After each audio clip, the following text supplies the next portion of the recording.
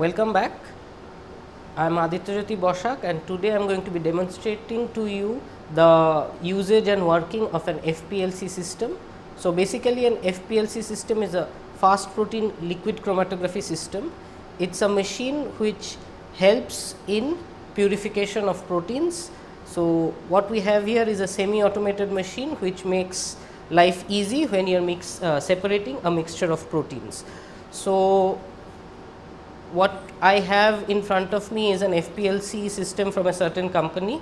So, these machines will vary slightly based on the company they are purchased from or the model that they have. So, different labs have different models and there will be some slight variations according to that, but in general what I am going to talk about today will cover the basic principles which are going to be present across all FPLC systems in general. So, today I am going to be demonstrating an experiment which is size exclusion chromatography experiment. So, basically what I am going to do is I am going to use a size exclusion chromatography column that you can see we have here and use it to separate out proteins based on their overall molecular size and shape. So, in very simple terms, if I have a mixture of 3 proteins having 3 different sizes of say example 150 kilodaltons, 50 kilodaltons and 10 kilodaltons all mixed together, using size exclusion chromatography I will be able to separate them out into 3 separate pools. So, the size exclusion chromatography column that I have here today in front of me is a preparative grade size exclusion chromatography column. So, this is used for separating out mixtures of proteins. What I have here is a 16 to 600 Superdex 200 preparative grade column. So, basically this can separate out proteins ranging in size from approximately less than 10 kilodalton to up to 500 or 600 kilodaltons. So, basically as I was saying or as you might be knowing, when you extract or isolate proteins from bacterial organisms, they will have a large number of proteins, and size exclusion chromatography column or size exclusion chromatography is a step which will allow you to separate out different proteins and thus purify your protein from other contaminant proteins. The principle on which this works is that larger proteins will have a larger hydrodynamic radius and they will migrate differently through the gel matrix compared to smaller proteins which are much more globular in shape. So, this size exclusion chromatography column is made up of a matrix, as you can see here. From here to here, this white gel like substance is the matrix of the column, and we know that it has a volume of 120 ml. So, basically this matrix is composed of beads which have very tiny pores of varying sizes, and if your mixture of proteins has, let us say it has, there are 3 different proteins which are present in your mixture, one of let us say 300 kilodaltons, one of 100 kilodaltons and another of 50 kilodaltons. Once it starts passing through this matrix of the size exclusion chromatography column, the smallest protein that we have 50 kilodalton, it will be able to travel through all the different pores that are present in the matrix. So, it will travel through all the small pores present in the beads, and as a result it will actually take a lot of time to pass from this point to this end point of the column. However, the large proteins that are also present as contaminants, they will not be able to enter all the pores. So, some pores which are very small will not physically allow the large proteins to enter. So, they cannot spend time traveling through those small pores. Maybe they will travel through the larger pores, comparatively larger pores, and as a result they have less path to travel, and hence they will elute out earlier than the smallest protein. So, basically once you are passing a mixture of proteins through the top of the column, by the time they are passing out of the column, the largest protein will come out first, followed by intermediate sized proteins, and the smallest proteins which had much more liberty to travel through all the pores in the matrix will elute out at the very end.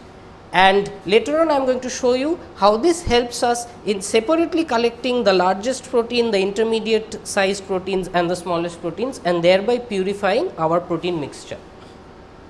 So, in earlier times, before the advent of advanced technology, what people used to do is they used to take glass columns this tall or maybe even taller, and they used to pack it by adding the gel matrix that we have here.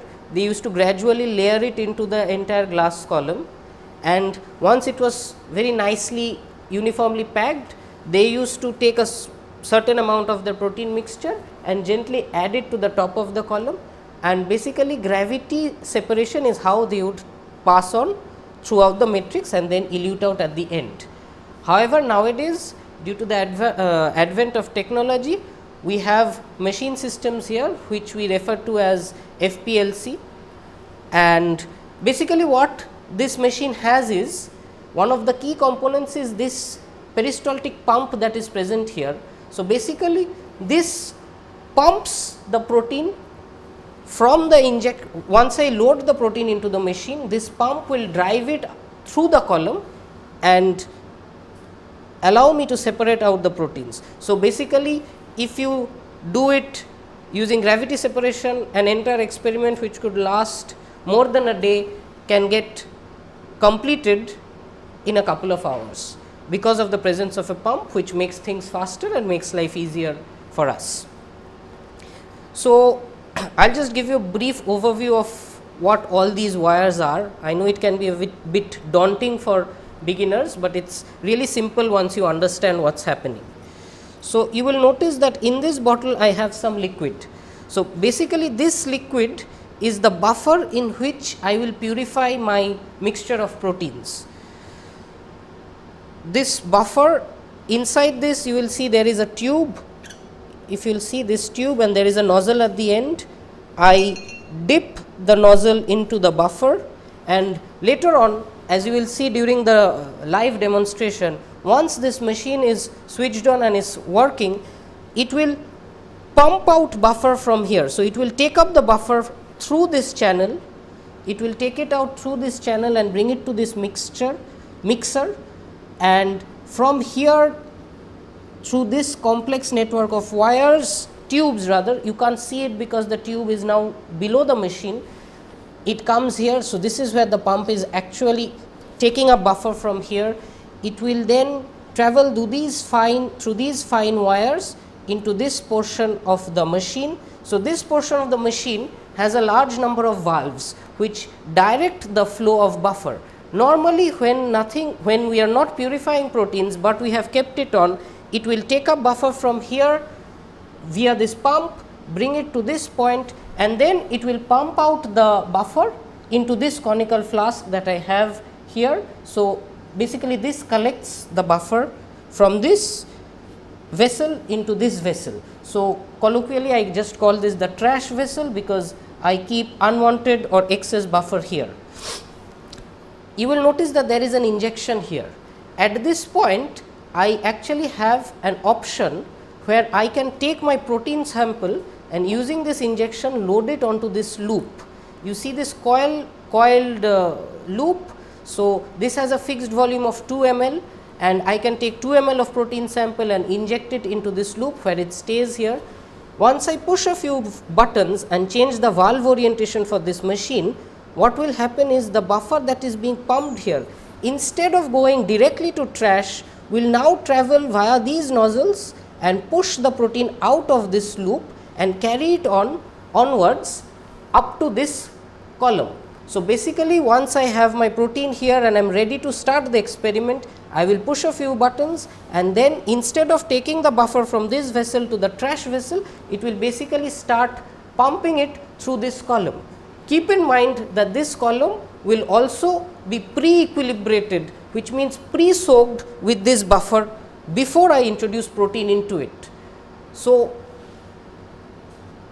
this valve setup will allow me to now send proteins, mixture of proteins through this column, and the pump will keep on pushing the proteins along with buffer until the entire column has been traversed by the mixture of proteins.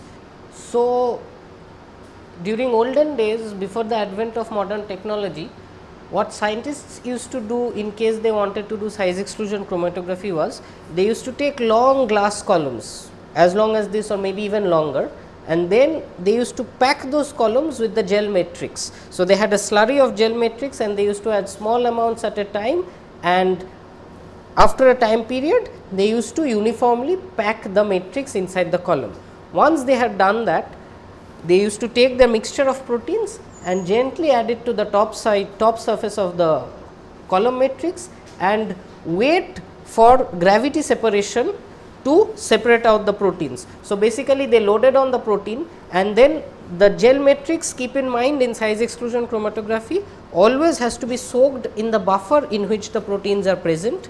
So, they set up the matrix, soaked it completely in the buffer in which proteins are present, and then they added the proteins, and then manually they used to keep on adding buffer to the column. So, each column will have a specific volume, and beyond that, as you keep on adding buffer on this side, buffer will slowly drop by drop come out from the bottom part of the column, and once after you have layered on the protein mixture and you keep on adding buffers, gradually with time, if you keep on collecting the buffer drops, you will see that after a long period of time, the entire mixture of proteins has been collected out, has eluted out of the column into separate batches. You can understand how tedious and time consuming it was to add small amounts of buffer continuously at a time in order to prevent the matrix from drying up. And also what they used to do is, they used to take small tubes like this, small Eppendorf tubes, and they used to collect fixed volumes or fixed amounts of the elute that used to come out. So, suppose they collected 10 drops, then they took this tube away, immediately they took a new tube and collected another 10 drops, and they used to keep on doing this in a coordinated fashion. So, you keep adding buffer here and you keep adding buffer here, and once the entire volume of the column has been replaced by fresh buffer, they know that all the protein mixtures have come out into the eluted tubes, and then they used to test for the presence of protein in those eluted fractions by checking the absorbance at A280. So, you can very well understand how tedious and time consuming and laborious that technique was.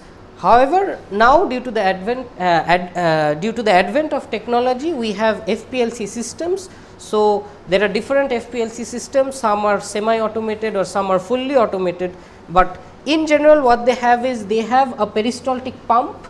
So, basically the peristaltic pump takes buffer from a container and keeps pumping it at a constant velocity through the column, at a constant rate through the column, and once the protein has been added into the column, the pump keeps on pushing it down throughout the entire column, and you can get purified proteins in a matter of a couple of hours. So, it makes life easy and fast for all of us. So, if you look at this area of the FPLC machine, so basically this is an injection valve. It has different nozzles, and the communication between the different tubes can be controlled by a few buttons in the machine. It is not as complicated as it seems. So, basically what happens is, in the default mode, buffer is being pumped from here, traveling through these tiny tubes, very narrow tubes, and it is coming here, and here I can set up different options for the machine. In one option, if what I can do is, the buffer can travel through this flesh colored tube and go into the trash vessel as I had shown earlier. Another option is, the buffer can, instead of traveling here, if I change the mode of the machine, the buffer will then travel through this fine tube which you can see here, and then through this transparent tubing it will come to the top of the column and it will pass through the column. So, basically once I change the valve position, buffer which is coming from this vessel will then travel through this tube and will reach the top of the column and will start passing through the column, after which it will travel through the subsequent tubings, and ultimately its fate is what I will discuss subsequently. before we really start separating out the protein mixture, I keep on stressing this information that your column should be completely equilibrated or completely soaked with the buffer in which you want to purify your protein. Now, this column that I have here today has a volume of 120 ml. So, basically that means that using this machine I can set a flow rate of 1 ml per minute and pump this buffer at a rate of 1 ml per minute from here and pass it to this column, thereby equilibrating it with the buffer.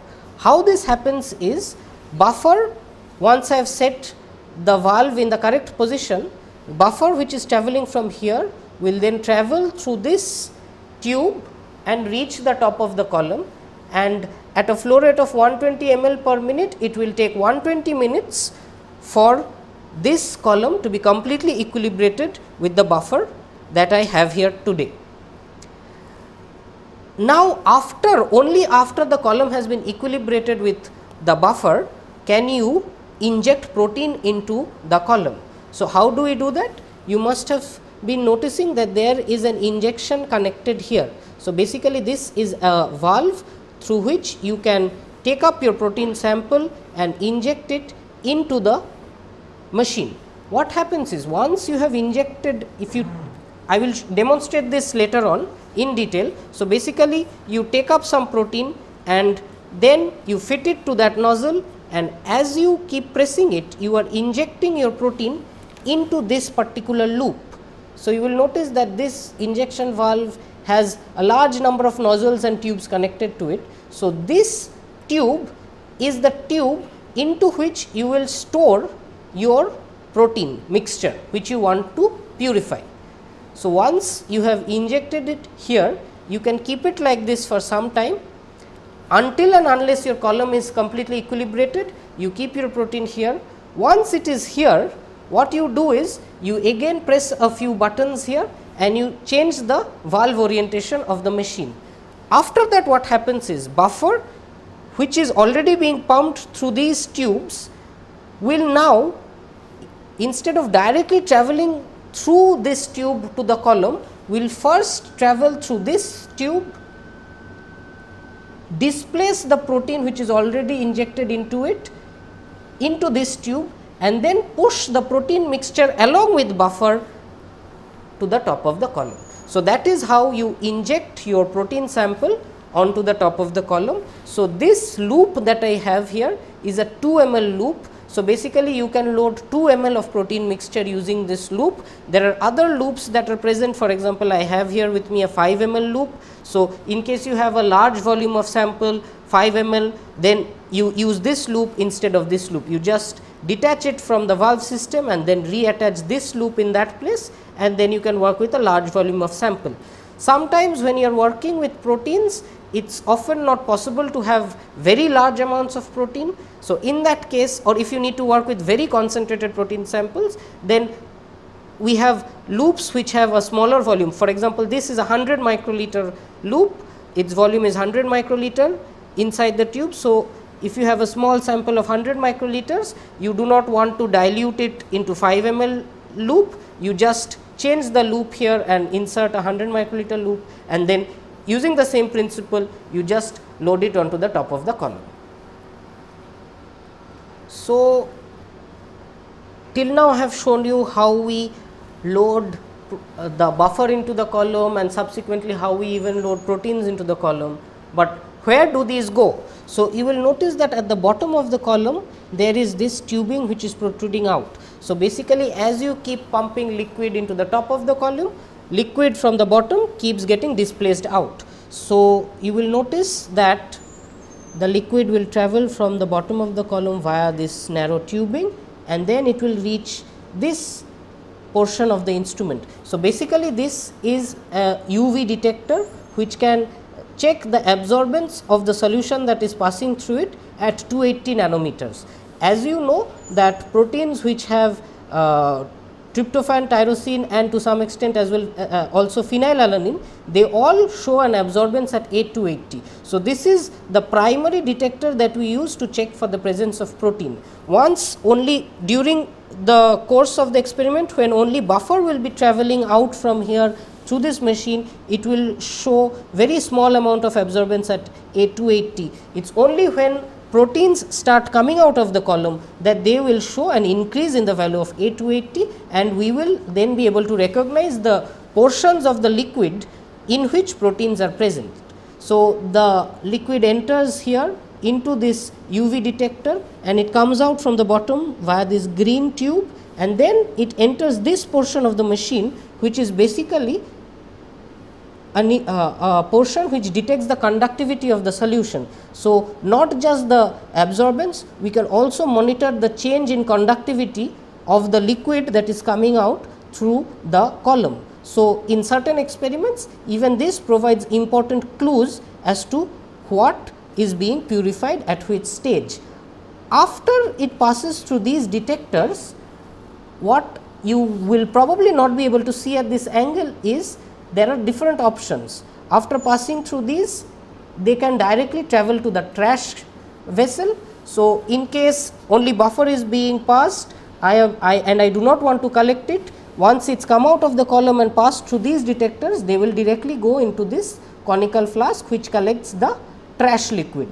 However, again using some buttons in this machine, instead of sending it to trash, I can also send it via this tube into this arm. So, what happens is once it reaches here, it finally travels through this tube to this portion and then it drips out. So, what happens is this portion of the machine that I am showing now, so this and this is collectively generically called as the fraction collecting system. So, drops of liquid will fall from here, and I will show you, we actually have tubes here. We have different tubes that are present in this fraction collector drum. So, you will notice that these tubes have a certain volume. So, what I can set is after say 1 ml of liquid has come out through this tube, this will rotate and the next tube will come in position below this outlet, and it will collect the next 1 ml, after which this rotates by a certain amount and the next tube fills up. So, although I am manually rotating the drum right now, what actually happens during a real experiment is that it is all completely operated by the machine, it is fully automated, and you do not actually have to wait and collect equal volumes of the liquid that is eluting out. It makes life easy, and also later on, as I will show you later during the actual experiment, all of these tubes are numbered. So, you can actually track that what amount of solution is collected in tube number 10 or tube number 15 or tube number 20, so on and so forth. So, now I am going to demonstrate the utility of this instrument by actually carrying out an experiment in which we purify a mixture of proteins that we have here in this vial. So, this mixture of proteins has already been passed through an affinity chromatography column. So, it is partially purified.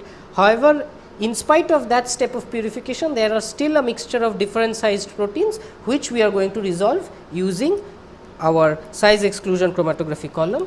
So, first thing that I am going to do is I am going to take it up in this syringe here. It is simple, but try to be careful so that you can introduce as few bubbles as possible. If you end up with too frothy a solution or too bubbly a solution, it is not good for your protein, it is not good for the machine. So, it is best to avoid that as much as possible. So, I have taken up the protein solution into my syringe, and now what I am going to do is I am going to pass this through a syringe filter. So, what I have here is a 0.22 micron syringe filter. So, what I am going to do is I am going to attach this to the nozzle of my syringe, and the material that this is made of has pores in the order of 0.22 micron. So, it will get rid of any aggregates or insoluble material which is present in this protein solution. We do this in order to protect our column, because in case such insoluble or large sized aggregated material gets introduced into the column matrix will get clogged up, and in future this will damage the column and reduce its efficiency and even its lifespan. So, what I am now doing is I am going to attach the syringe filter to this syringe. So, it's a simple process, and then I am just going to pass it through this syringe filter into this new container. So, this new container now contains my filtered protein solution, so which is devoid of any large suspended impurities or particles which could have damaged the size exclusion chromatography column. So, right now what I have with me is filtered protein solution, which I am now going to inject into this machine. So, now we are actually going to start an experiment using this instrument. So, before you start this machine, always make sure that your buffer container is filled up with buffer. Ideally, it should be filled up to the brim, but however, from experience I know that the experiment that I am going to do today will not need this much amount of buffer, that is why it is a half filled bottle. But if you are a beginner or if you are not very comfortable, it is always better to have excess buffer in your container, because otherwise in case your buffer gets depleted and the machine is still switched on, what will happen is instead of liquid being pumped into the machine, you will introduce large air pockets, and that is going to damage your machine completely. So, always be very careful that you have sufficient quantity of buffer before you begin the experiment and switch on the FPLC pump. So, now as I am going to show you, I will just navigate through the control panel of this instrument, and once I reach manual run, I will set up a manual run, I just go OK. And so, there are different options, like in case I am working with two different buffers, buffer A and buffer B, or buffer 1 and buffer 2, in that case I can actually set the mixed final mixture of buffers that is going to travel through the column. So, this sort of buffer mixing is required once you are doing affinity chromatography or some other types of chromatography. However, for size exclusion chromatography that we are going to do today, it is not at all necessary, hence the second buffer percentage is set at 0. We have only one buffer, so second buffer or buffer B is 0% is required. So, that is what I am setting up here. Next, what I will set up is the flow rate. So, as you can see, it is in ml per minute. What I am going to do is I am going to set up the flow rate at 1 ml per minute. So, that is the rate at which buffer will be taken up from the container and will be passing through the entire system tubing. So, I just set up the flow rate at 1 ml per minute. Next, what I am going to do is pressure. So, keep in mind this is an FPLC unit. So, FPLC systems use glass columns. As you have already seen, the column that we are using is a glass column, and glass columns cannot withstand too high pressure. So, if the pressure goes up beyond 0.5 megapascal, as I am setting it up right now. So, I have set up the pressure limit at 0.5 megapascal. If the pressure difference across the glass column exceeds 0.5 megapascal, the machine will give an alarm and it will shut down the system, because once it goes beyond that, you will end up breaking apart your glass column. So, that is very important. These glass columns are very expensive. So, always set up the pressure limit at a safe value. So, I am going with 0.5 megapascal pressure limit, and what I am going to do is, now that I have checked that the buffer value, the amount of buffer is okay and the pressure limit has been safely tuned, I am going to start the machine. So, I will press OK. So, it is now what is happening is buffer is being transferred. Since it is a colorless liquid, you will not be able to see anything, but what I am telling you that is happening is buffer is now being pumped from this bottle at a rate of 1 ml per minute, and it is traveling through the tubing system. However, I have set up the valve position in such a manner that the buffer is now traveling to waste. In fact, I can show this to you. If you will see this here, I do not know if it is visible, it is probably visible. Can you see small droplets of water that are falling into the conical flask? So, basically buffer is travelling from here, travelling through the entire tube and is travelling here. So, and is getting collected in the trash conical flask. So, you might ask why I am doing that, why am I wasting buffer? The reason is this machine is not running continuously. During experiments it is running, after which it is being shut down and it is staying like that for extended periods of time before the next experiment. And what can happen is sometimes in these tubes air pockets might develop. There might be a gap, the column, the entire tube might not be continuously filled with liquid, there might be an air gap, and if you do not get rid of that by flushing the entire tube with buffer, you risk introducing air bubbles to your column, which I keep on repeating is very deleterious for your column, and you will end up damaging your column and reducing its lifespan, and also you will mess up your experiment. So, what I am going to do now is I am going to flush the tubing with this buffer for some time, and meanwhile what I will show you is, if you can see here, this is the computer that is connected to this machine, and what this shows is in the x axis I will set up the base as volume. So, basically it will show how much volume of buffer has passed through the tubing, and on this axis you can change the axis, you can show the ultraviolet absorbance at 280 nanometer, you can monitor the conductivity, you can monitor pH, you can check the pressure that is developing across the column, you can monitor temperature and concentration. Since we are working with protein solutions, the best parameter that we need to look at, or the easiest parameter that will confirm presence of protein, is absorbance at 280. So, I am setting the y axis at 280 nanometers, and this is what we are observing right now. If I zoom in, right now since nothing is actually travelling through the column, it is all a straight line. So, basically it is showing the absorbance and the, if you want, you can look at the temperature or the pressure or even pH and conductivity. So, these are versatile machines which can measure a lot of things. Right now we are interested only in the absorbance at 280 for the liquid passing through the detector in this machine. So, while I am flushing the tubing with this buffer, what I need to also manually do is clean this loop.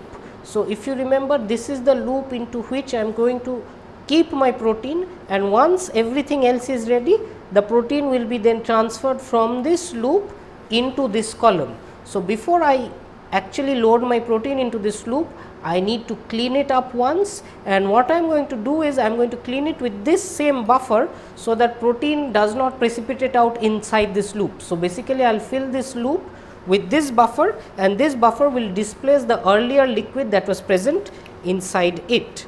So, I have here a certain amount of this buffer, and I will just take it up into this syringe. So, while you are working with syringes, be very careful, do not discard them here and there, always be very careful, because these things can lead to accidents which can easily be prevented if you are a bit careful while working. So, as I am going to show you right now, I have taken up a volume of around 4 to 5 ml of around 5 ml of buffer, and now what I am going to do is I will just get rid of a few bubbles, and this is a 2 ml loop. So, this is a 2 ml loop and I have 5 ml of buffer. So, once I fit this syringe into this nozzle and I press it here, what will happen is, I have not pressed it yet, once I press it, what will happen is this fluid, this liquid will be injected into this loop, and it will thus clean the loop and make it primed and ready for taking up the protein. So, what I am going to do is, by this time I have completed flushing the entire tube system. So, what I am going to do is now set it up in the load mode. So, once I do this, the buffer has now begun travelling throughout these tubes, and it is now actually travelling through the column, which is why you will see that earlier there was no pressure, but now a pressure value is being shown. So, there is a difference in pressure across the two ends of the column, and it is 0.38 megapascal at the moment. So, this is within our safety limit of 0.5 megapascal, which is why the machine is continuing to run, and it is indicating that everything is okay with the system as of now. Right now, what I am going to do is I am going to flush the protein loop as well. So, I am gradually steadily injecting my buffer into the loop, and the loop is thereby getting cleaned by this new buffer. Okay. So, I have done that, and right now as you can see the machine is on, but nothing much has happened. That is because we have not actually introduced anything into the machine yet. Now, finally, what I am going to do is I am going to load my protein mixture into this loop. So, yes. So, now I am going to load my proteins mixture into this loop. So, he has the filtered protein solution mixture, and be careful, I do not want to poke him or myself with the needle. So yes, I need to be gentle, I do not want froths or bubbles to be introduced. Sometimes when you are working with very concentrated solutions of proteins, some amount of frothing is inevitable, but still try to minimize bubble formation as much as possible. That is good for your experiment and good for the protein that you have. So, now I have my protein in the syringe. I will just get rid of minor bubbles. So, that is fine. I think it is okay.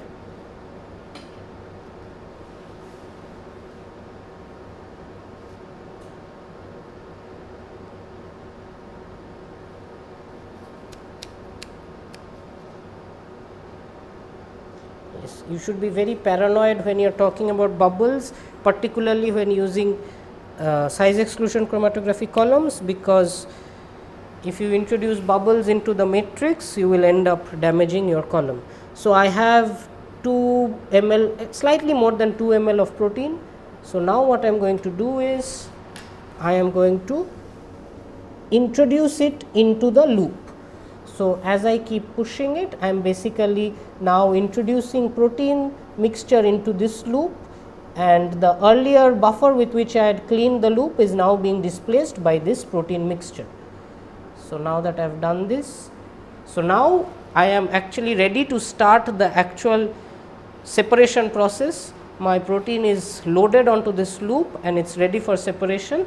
All I have to do is change the valve orientation. So, subsequently the protein which is located here will be pumped via this loop path onto the column and then get separated by the principle of size exclusion chromatography.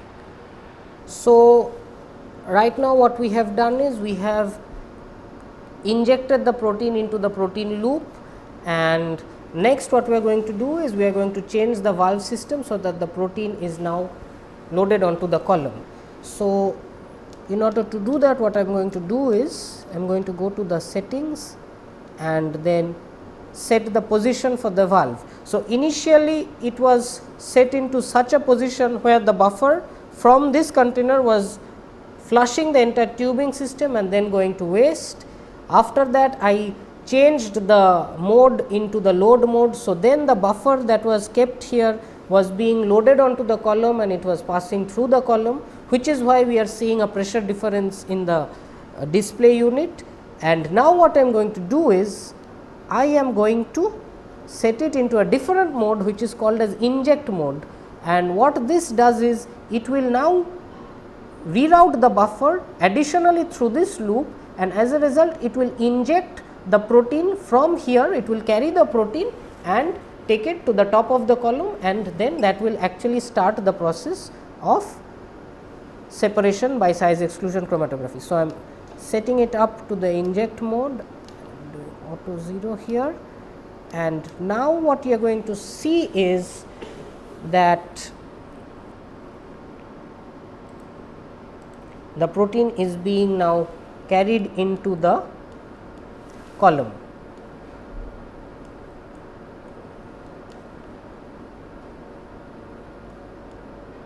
So, the whole protein mixture is now being pumped to the top of the column, and after that it will be separated on the basis of the principles of size exclusion chromatography.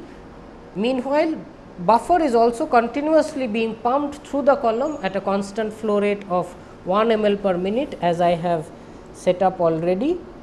And yes, as you can see here now, as soon as I started injecting it, there is some initial changes in data which happens, but gradually you will see that it will flatline and it will continue going at a steady pace until and unless your protein starts eluting, because once protein starts eluting, you will have an absorbance at 280 which will increase these values.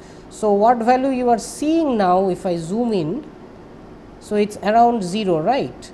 So, since it is around 0, this is the absorbance that is coming from this buffer. The machine has already taken that into account and it has removed that value. So, whatever absorbance that you will see will be coming solely from the proteins that are being eluted out and not from the buffer. So, we have already started sending our protein through the column and it has been travelling through there. So, now what I am going to do is I am going to start collecting the eluted liquid that is coming out through the column. So, what I am going to do is I am going to collect the liquid that is coming out in units of 1.5 ml. So, I have tubes here and I am going to collect 1.5 ml of liquid in each tube, and then it is going to rotate and go to the next tube. So, first I am going to adjust this so that the liquid that is coming out will come out through this tube and it will be collected into these collection tubes in a dropwise manner. I am just orienting it for the first time. Once I have oriented the first tube directly below this nozzle and it is getting collected, the other tubes the machine itself will take care of. So, I am going to start collecting fractions of 1.5 ml each, and it might not be visible, but what is happening is now the liquid that was being carried from this buffer container through this tubing, passing via the column and then passing through the detectors, is now, after passing through the conductivity detector and the absorbance UV A280 detector, it is now passing through this tubing and is being collected in these tubes. So, I have set it in such a manner so that once 1.5 ml of liquid has been collected, this drum is going to rotate and the next 1.5 ml will be collected in the next tube, again it is going to rotate and then it is again going to collect. So, all this rotation is fully automated, I do not need to worry about it. All I need to ensure is the first time when I set it up, I need to make sure that that tubing, the outlet is perfectly aligned with the collection tube beneath. In a few short moments, you will see once 1.5 ml of liquid has been collected, it is going to adjust itself, rotate and collect the next fraction. So, basically this is a fraction collector and it is collecting fractions. If you will notice the computer right now, what you will see is this is the absorbance in the x axis, and in the y axis you have the volume of liquid that has passed from the buffer container through the column. So, around 40 ml of buffer has passed and you can see it is more or less a straight line, and now you will see that it is starting to spike. I will zoom into it subsequently and show you later on, but it is starting to spike, and since we are monitoring the absorbance at 280, this means that some component is now being eluted out from the column which can absorb at 280 nanometers. Since we are working with proteins, and proteins, most of them, a large percentage of proteins have tyrosine, tryptophan and phenylalanine residues. These residues mostly absorb at 280 nanometer, and as a result we are actually now measuring that some protein is now being eluted out and it is being collected in that tube. I will zoom in and you can see that before the 280 started coming out, it was flat, and now as it is coming on, there is a slight increase. A very small amount of protein came out. So, the rise is not as much as you would have liked to see, but as we will keep on going on, the increase for the different proteins will become more pronounced. Also, what I wanted to show is, see here there is a number, this is number 1, this is number 2, and numbers will keep on popping up. So, these numbers actually indicate which tube contains what portion of sample. So, tube 1 actually contains liquid in which very less amount of protein is present, but tube 2, once this will rotate and you will see that fractions are being collected in tube 2, you can actually identify that okay, this region which seems to absorb at A280 is collected in tube 2. Later on, after the experiment, you are going to separate out tube 2, take apart a small amount of sample and run it on an SDS page to check for the presence of your protein, and in case it is present, you can also establish the purity of the protein that has been eluted. If you have noticed, this turned right now, and the next tube has been aligned with the outlet nozzle. So, now this means that the first tube has collected 1.5 ml of the eluted liquid, and the next tube is collecting the next 1.5 ml, and so on and so forth. This machine can hold at a time close to 100 such collection tubes. So, you can actually collect a large volume of liquid using this technique. I will just zoom it out so that you can see now that I have zoomed out the data, you can see quite clearly that this is flatlining, but here there is a small rise, which means some amount of protein has eluted out. Notice that it has eluted out at around 40 to 45 ml. So, this is an information that I already know. For the column that we are using for today's experiment, it has a column volume of 120 ml and it has a void volume of 40 ml. You will be taught in theoretical classes what void volume means. Basically, void volume of a size exclusion chromatography column means this is the volume at which any component which could not enter any of the pores of the matrix, but could travel only in the gaps between the different beads comes out. So, at 40 ml for this column, I know that soluble aggregates which have a size of close to greater than 600 kilodaltons are coming out. So, this is not actually my desired protein, because my protein has a smaller size. These are some soluble aggregate contaminants which had been present in the mixture, and I have actually successfully separated them out and collected them in tube number 2 and 3. As this experiment progresses, you will keep on seeing that different peaks will come out or will show up corresponding to different protein components as and when they are being eluted. So, our protein purification has been progressing. Since it is a very big column and its column volume is 120 ml, and I have set up the machine in such a way that the flow rate of buffer is 1 ml per minute. So, for buffer to completely enter the column at that end and be completely eluted out, at this rate it will take 2 hours. So, initially I had shown you at 40 ml a small peak being eluted, which I had mentioned was the soluble aggregates that were coming out in the void volume. However, now I will show you the completed result. What you can see here is in the x axis I have the eluted volume of buffer in ml, and on the y axis I have absorbance at 280 as measured. So, you can notice once I zoom in, I am zooming in this portion, you see that at around 92 ml of elution volume, you can see that there is a maxima of a very large peak which absorbs at 280. So, compared to that, if I now zoom out here and go back to 40 ml or 42 ml where I had shown you a peak earlier, you will notice that that peak seems to be just like the flat line. This means that because of the huge amount of this protein, the scale in the axis renders this peak to be negligible, and you can't really distinguish it from the basal absorbance of the buffer. But this peak that you see here, it has a very symmetrical shape. So, what this means is in tube number 52 up till tube 50 or 51, as I can show you here, only buffer was being eluted out, but at 52 a protein started eluting out because it was absorbing at A280. We expect it to be a protein, that is where we expect our protein to elute out, and it keeps rising. It keeps rising till it reaches a maxima, and then it keeps going down. And from this sort of curve shape, you can say that you have a very pure and homogeneous population of protein. What I am next going to do is see, notice that this peak protein, the proteins that are comprising this peak have been collected in tubes number 53, 54, 55, 56 and 57.